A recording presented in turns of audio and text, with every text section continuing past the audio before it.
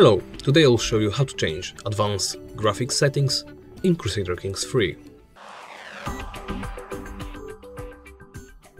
To change the advanced graphical settings, well, navigate into settings.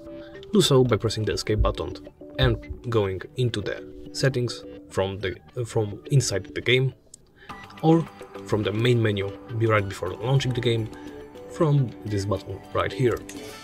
Once inside the settings, go into the graphics section.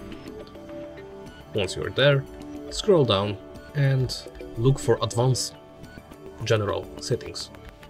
Here you can change the renderer between Vulkan and DX11.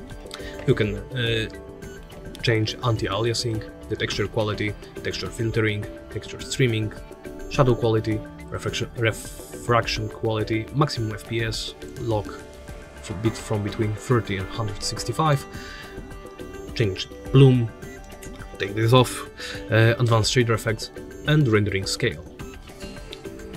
I can crank it up to 150.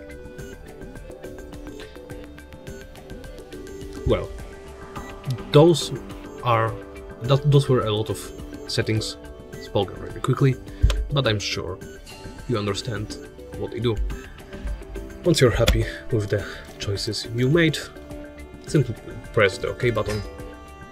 It may take a while for the change, especially if you are going from, let's say, medium settings to ultra settings. Once it's done, you can simply go back into the game and enjoy your playthrough. And well, that's it. Thank you for watching, and please remember to comment, like and subscribe.